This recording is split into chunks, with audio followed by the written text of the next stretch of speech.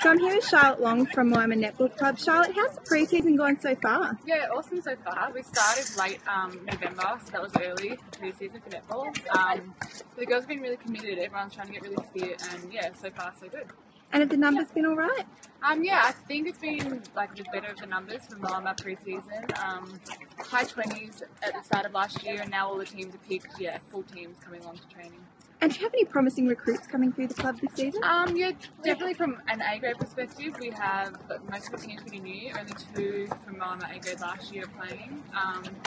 So yeah, I'm brand new to the club, and we've got Ange Slattery, Emily Atkinson, yeah, and a few more girls for A grade, which is awesome. And yeah, all the teams are relatively different, so it's good.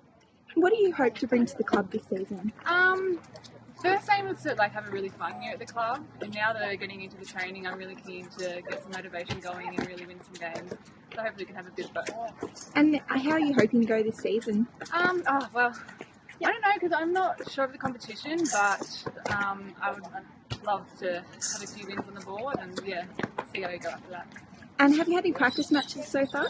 Yeah, we've had a few practice matches. One against Kahuna in North Bendigo last week, and we played Kangaroo Flat this week, which will be a tough game. And how have you gone in the past practice matches? Yeah, really good. We've won by a bit, but we've just been getting used to each other playing.